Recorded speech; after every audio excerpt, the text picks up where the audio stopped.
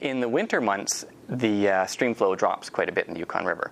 And so water in the lakes is withdrawn. So the lakes, and that's actually a natural cycle. The lakes go down in the winter and they fill back up in the summer. So that water, that natural resource is used to make electricity for us. The lakes have been regulated for a long time, since the dam is, well, even before the dam here at Whitehorse was built.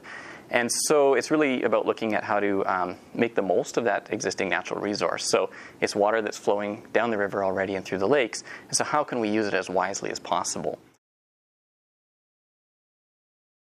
My name's Forrest Pearson. I'm a geological engineer with AECOM here in Whitehorse, Yukon. I'm the project manager for the consulting assignment on this work, and so I lead the team of engineers and scientists that are studying the project, both in the design and conceptualization of the project concept, as well as all the environmental and socioeconomic studies that feed into that.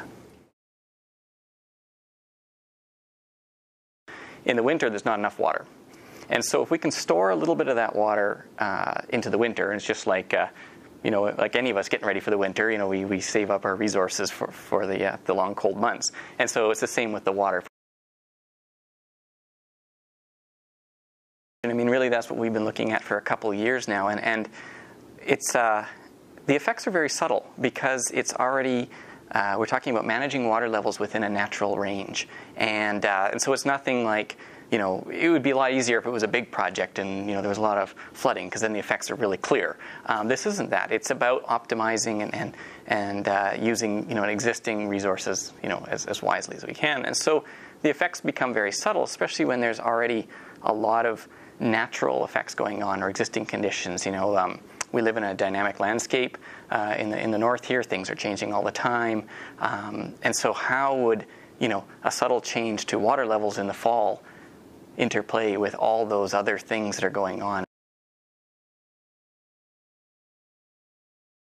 Things we're looking at are really focusing on the fall months, because that's when we're looking at storing the water. So that's when the change is the greatest, and trying to tease out what those natural conditions are versus what would be potentially caused by the project. Living in the north is very energy intensive. There's just no way around it. It's cold, it's dark, and so we need energy to sustain our life up here. And right now we're pretty dependent on a lot of fossil fuel usage, and I see that in the long term as a dead end. We'll always have fossil fuels, but it may not be the type of thing we can afford to burn in the future. And so we need solutions, and it's really important to me that we can contribute to building sustainable futures for ourselves and our children.